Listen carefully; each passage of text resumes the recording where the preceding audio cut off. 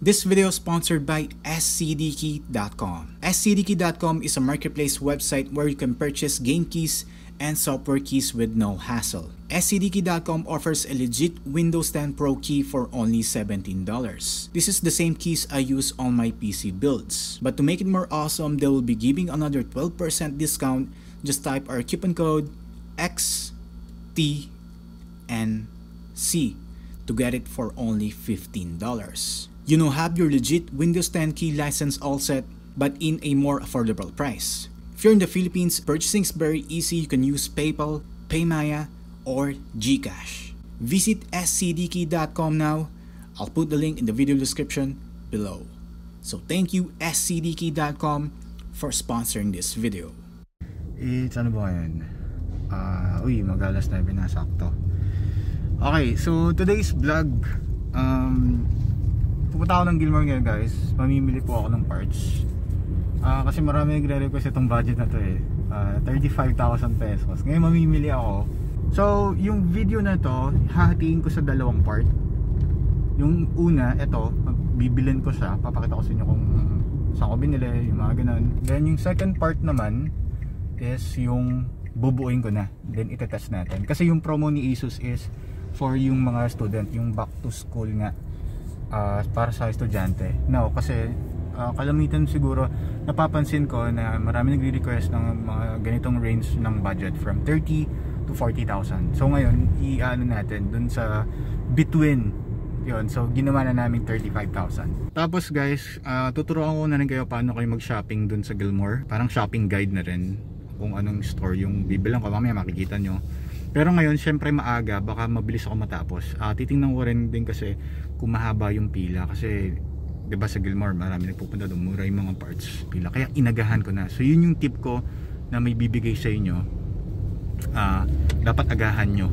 Okay? Kasi pag tanghali na, medyo mahaba na yung pila. So, malalaman ko mamaya. So, ano yun? Kaya magda-9 na. Malalaman ko mamaya kung gaano kahaba yung pila. Kasi mag-open na yung store. Dapat din kasi, kunwari tanghali kayo gumising, dapat magsama kayo ng isa. Kung pag walang stock, pipila yung isa dun sa kabilang store. Parang ganun yung naisip ko kanina, pero wala. Yung brother ko kasi, siya yung sa driving para hindi na ako mag-worry dun sa mga parking. So drop niya na lang ako, then siya nabala sa parking. So malapit na kami guys. So ito na yung itsura pag ganitong ka-oras sa Gilmore. Bali dito ko muna kasi may pipick upin ako dito. Dyan sa may PC hub. So may ikot tayo. Wala nang parking dito kasi. Itong parking na yan, sa mga van yan eh. Lagi nakikita yung van. So double parking ka na dito ton. Check natin. Uy, walang tao. Nice. Wala tao. Meron na. Ay, nakaupo. Boom. Ayun yung pila guys. Sa PC hub. Bukas na siya actually. So pipila na ako. 9 AM. Ito yung mga tao. Pila. Pag pipick up ka na, pwede ka nang parang sumingit sa pila. Kasi may pipick upin na rin ako na order ko online last week. So yun yung gagawin ko ngayon. Ask mo na ako dun sa guard. Papaalam mo na akong paano. Kasi may pinapasok na kanina. Naka-order na daw siya online ngayon. Pinapasok na. So 20 minutes later. guys, dito na ako sa loob. Sumingit. Pag pipick upin ka pala, in order mo nung online, pwede ka nang papasukin. So ngayon, ang oras ko is 9 AM. Ayan. Ito yung mga for pick up. So bawal mag video dito pero nagpaalam ako. Ito na yung for pick up. Pinapaalam nila yung sa mga online nila. Prioritize nila. Tapos dun yung mga ibang pila. Ayun. Yung mga ibang pila. Yun pa lang yung mga bibili. So itong store is PC Hub. So yan. Nakapasok na ako kasi may pipick upin na ako. Na-order ko na last time. Okay. So ngayon, papakode ko muna yung bibiling ko na worth 35,000. Nagpakode na ako ng worth 35,000 gaming PC. So ROG Strix na 5500 XT. Ayan, ang kinakode na ni sir. So hintayin ko lang yung quotation. Then check natin kung papasok dun sa worth 35,000. Ito yung yung set na 3100. Oo. Hindi mag-i-exit ng 35 ah. So yun yung pinaka purpose guys. Hindi ako mag-i-exceed ng 35,000. So ang budget ko lang is 35,000. Pwede naman 35,800, parang ganun. Ay 500, parang ganun. So check lang natin. Tsaka pinaprioritize nila yung mga Grab driver or Grab rider, yung mga pipick up sa online. Walang fan yung case. Bali naka-promo kasi yun eh. Pagka sinama ng with funds yun, plus 700 na lang. Na worth 999 po. Worth 900. Wag na, mayroon na akong fan sa ano. Oo. Okay. So ito yung total guys. Uy, sakto. 35,339. So ito yung specs. Zoom ba? 3100 na Ryzen 3, A320M na Asus, tapos 500GB, 16GB na RAM, storage 500, 8GB, 5500 XT na video card, and yun. Okay guys, kunin ko na to. 35,339. Okay. So, nice. Sige, boss, kunin ko na yan. 20 minutes later. So, ito na yung order ko guys. 5500 XT and yung A320M na Asus. So, yun yung build na worth 35,000. Ayun yung napili natin processor, AMD 3100 Ryzen 3. Okay, that's worth 35,000 pesos. Release na lang, i-double check na lang dun sa resibo. So yun yung case. Yung case is worth ano lang, 1,600 lang, kaya medyo nakamura kami. Mesh siya, so tempered glass din, so na double check na kanina. Ayan. So yung brand is iFOR Game yung brand. Ayan, okay na, kompleto na. Ayan, double check na lang guys yung sa resibo para for releasing. Ryzen 3 3100. So for part niya, double check lang guys. Nice. Power supply is 600 watt. Then motherboard A320M na Asus. So still lahat to, pati yung sa video card. And yung sa video card, yan, 5500 XT Asus ROG. Nice. 20 minutes later. So guys, ito yung mga pinamili ko kanina. So okay na. Then yung pinick up ko, ito yung sa yung pinareserve ko last time. So nakompleto ko na rin yan. That's for my subscriber build. So ito yung sa worth 35,000 natin na gaming PC. Okay, done. Wait lang. So ang oras ngayon is 10. So tapos na ako dito. So yun lang guys, agahan nyo lang para mabilis kayo matapos. Isang oras lang ako, tapos ito na pa yung pila kanina. So kanina kasi pinaprioritize nila yung nakapag-order na online. Okay, so ako nakapag-order ako last time for pick up na rin ako. So sinabay ko lang yung 35,000 ngayon, kaya pinapasok na ako kaninang umaga. Okay, so mga bago pa lang or bibili pa lang ngayon, dito po yung pila. Okay, tapos doon may pila doon, yan. Yun yung for pickup, mga Grab drivers, yan. So ganun po dito for sa PC Hub. Ayan. So thank you PC Hub kay Sir Marvin yung nag-asikaso sa akin kanina. Alright guys, ikot lang ako saglit. Pakita ko lang sa inyo mga first time na pupunta dito. Ayun, so yun yung kanina, galing ako doon sa PC Hub. So yun lang yung tip ko, agahan nyo agad kung malayo kayong lugar. 9 AM sila nagbubukas. So yan. Kung full ROG, meron dito yung concept store. So pag magsha-shopping kayo dito, nakikita nyo pagka yung mga store na mahaba ang pila, ibig sabihin guys, so na yun po yung maraming stock or yung availability.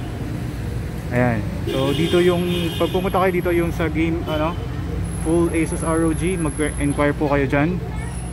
PC Hub din yan, may-ari nyan itong store na to. Alright guys, so wait lang, ikot-ikot lang tayo. Meron pa ditong Gilmore IT store. Check lang natin.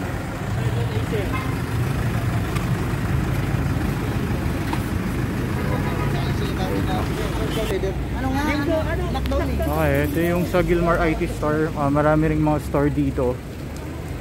Ito. Ayan, pwede rin kayo mamili dito pag nahaba kayong pila, ikot lang kayo dito. Watch nyo yung Xiaomi Ryzen ko. Bali, magkakaroon kayo ng idea para mag-canvas. Hindi ko na gagawin ngayon. Well, nakabili na ako. So, yun po yung isa kong tip.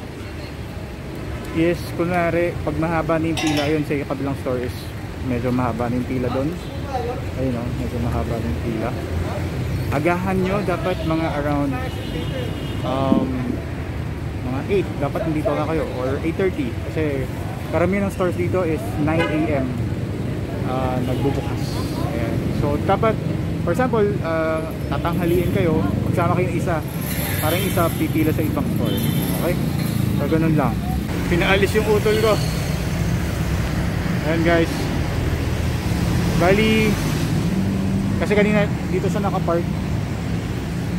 So kung pupunta kayo dito, may sasakyan, dapat maaga kayo. Tapos sa akin kasi every time na pupunta ako dito, papasama talaga ako sa brother ko para sa parking, hindi ko naiintindihin. So yung isa pang tip ko na ano, kasi magdadala kayo sa sasakyan, kailangan may kasama kayong marunong mag-drive, and ikaw yung pupunta na mismo sa store mamimili. So yun pa yung isa kong tip. Bali, pinapaalis ng enforcer eh. Pinaalis daw siya ng enforcer eh. Along Aurora to, Boulevard. So hintayin ko na lang yung brother ko dito. 20 minutes later. Yung lahat ng laman na pinamili ko kanina. Ulitin ko lang yung tip na kung gusto nyo mapapadali na pag bibili kayo, agahan nyo dapat. Mga 9 AM nga. Ulitin ko lang, 9 AM po halos lahat ng stores doon nagbubukas. So yung ibang store doon hindi na po tumatanggap ng assembly na mga ano. So ewan ko lang sa iba, hindi na kasi ako umikot dahil may dadaanan pa ako eh. Ayun, so yun lang yung tip ko. So punta kayo sa isang store, buti na lang dun sa PC Hub, kompleto lahat, 35,000. Tapos lahat, papakita ko sa inyo mamaya, isa-isayin natin yung ano na mamaya, yung mga parts mamaya. So yun, buti na lang available lahat. At 35,000 merong konting butal, 300. So, yun ang talagang target ko, worth 35,000 na ano. Full Asus and AMD siya na build. Mamaya makikita nyo. Hindi ako bumili ng fan, mag-i-exceed na. Hanap na lang ako ng ano doon, fan doon. Bali siguro isang fan lang, isang fan tapos isang intake. So siguro mag ano na lang, upgrade na lang ako ng fan if ever man yung target nyo RGB, kasi hindi focus dito yung RGB. So straight mid lang talaga. More on performance kasi naka 5500 XT na Strix ROG. Ayan, Asus, kasi yun nga, purpose is dapat Asus lahat. Okay, so yun, ulitin ko lang guys, yung promo nasa link in description. Pag bumili po kayo ng TUF na EVO 5600 XT and yung ROG Strix na 5500 XT, meron po kayong free na 128GB na SSD. Ayan, so paano po i-claim? Nandun po, punta po kayo dun sa website, i-register nyo na yung sa resibo lang, yung copy ng receipt, and kung saan yung store na binili. Okay? Tomorrow. Alright guys, so ito na yung mga pinamili ko. Isa-isayin muna natin after ko i-build. So this is part 1, yung part 2 doon ko na i-build sa inyo, papakita sa inyo. Then benchmark natin, then check natin yung performance. Tatry din natin, usually sa mga ginagamit na mga ano, student ngayon. Okay, gagamitin na for online class, yung mga ganun. So let's start with the CPU or processor. Ayan. So this is the AMD Ryzen 3 3100, 4-core 8 threads. Dapat Ryzen 3 3300 but mag-i-exceed na sa budget. This costs around nasa 6,000, 5,990 ata to. Next is the motherboard. So A320M na EX gaming. So Asus po yan. Kasi bakit ka nag A320M? So medyo nagtipid ako sa motherboard guys. Si Asus has a 5500 XT. Bali doon ko binuhos lahat, halos lahat ng budget dito sa GPU na to. Okay? So this cost kasi nasa around 13,000 something to eh. 13,800 ata. So ito, forget the price, siguro around nasa 3,000 lang to. So ang focus ko kasi dito is more on performance tayo.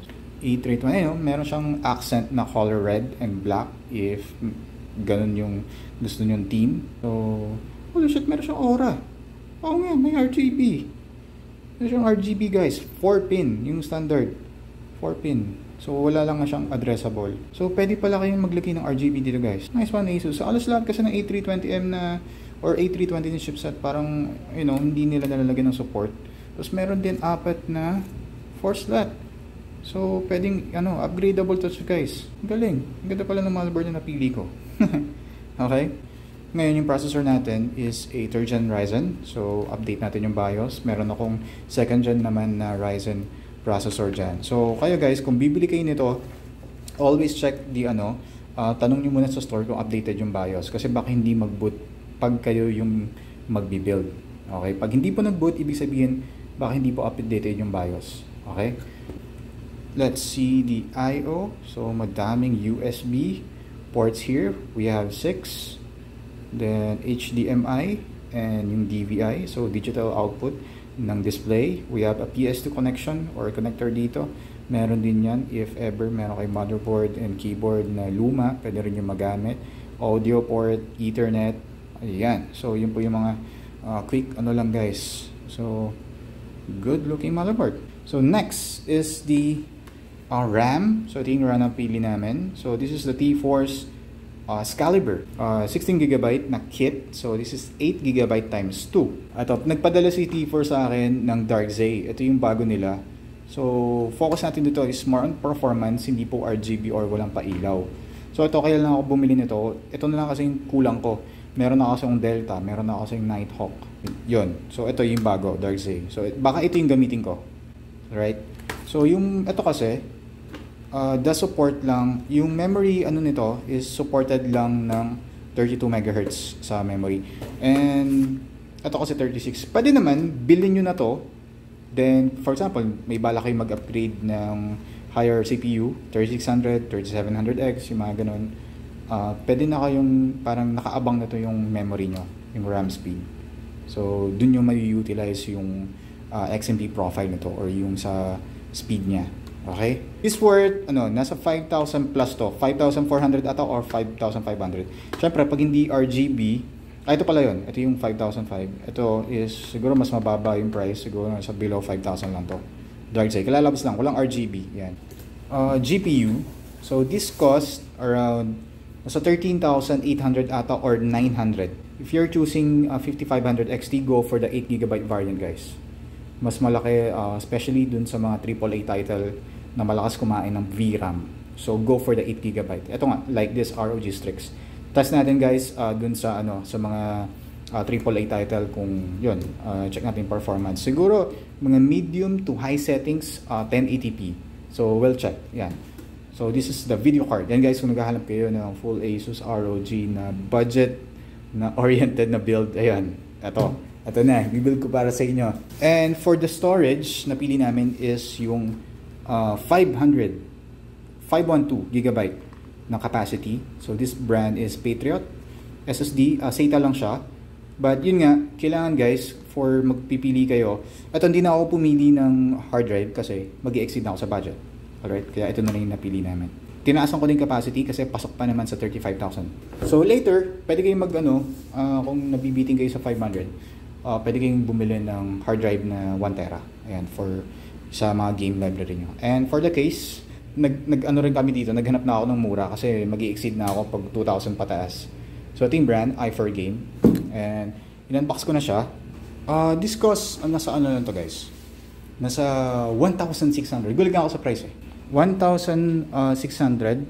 So, uy, nice. Mesh na siya, oh. Mesh na siya. So guys, nakikita nyo, wala siyang fan. Alright, kahit isa. Now, inoferan ako kasi ng store. Sabi niya, oy, baka gusto mong, meron kaming promo. This brand, pag mag-a-add ka ng 700 pesos, meron na silang additional na 3 na fan na RGB. So, hindi ko pinatulan yun kasi mag-i-exceed na ako, guys. So, ngayon, nasa sa inyo na yun kung mag-a-add kayo ng RGB. Ito kasi, meron na akong nakatabing dito, yung mga pinaglumaan ko na fan. Ito na lang yung gagamitin ko. Okay, 3 lang ilalagay ko dun sa front. Bali for the exhaust, baka maghanap muna ako or baka hindi na ako maglagay.